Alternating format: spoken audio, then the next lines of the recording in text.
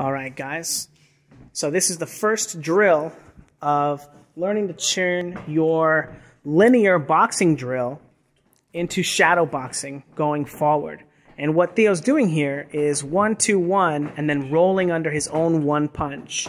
And that's going to allow him to learn how to come forward and learn the body mechanics. And then once he gets to the front, he's going to be throwing 2, 1, 2, and then rolling under his own 2 to take a step back.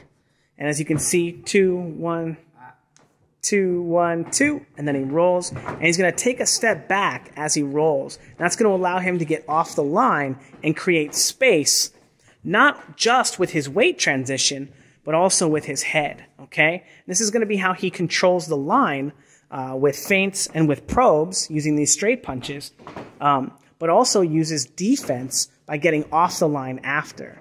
So 1, 2, 1s to come forward, and then 2, 1, 2s to go backwards.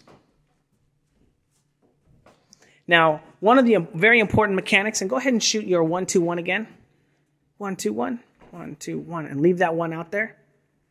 Here, see how he gets his weight on the back foot here, and it allows his heel to come up? Now, when he throws this shot, as he gets more weight into it, there's going to be more weight on the ball of that foot. But from this position, he's going to want to be rolling under his own arm and getting his head under his own arm. There you go.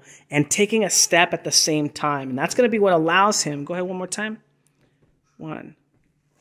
There you go. Let me get it from over here now. 1, 2, 1. 1, 2, 1.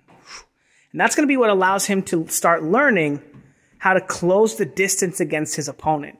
Now go ahead and do it 2, 1, 2 and go backwards. And it's the same thing. He's going to be rolling under his own punch.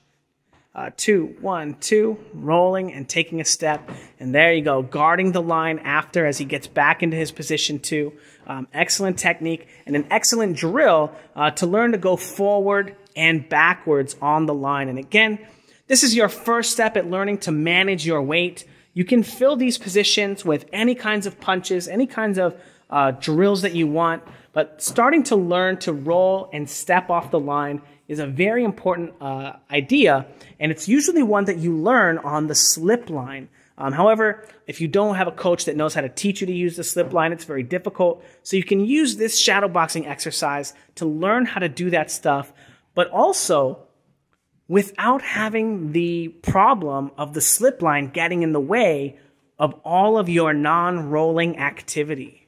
So practice it. 1, 2, 1 going forward, 1, 2, 1 roll going forward, and 2, 1, 2 roll going back. Go ahead and give me a couple more. 2, 1. Okay.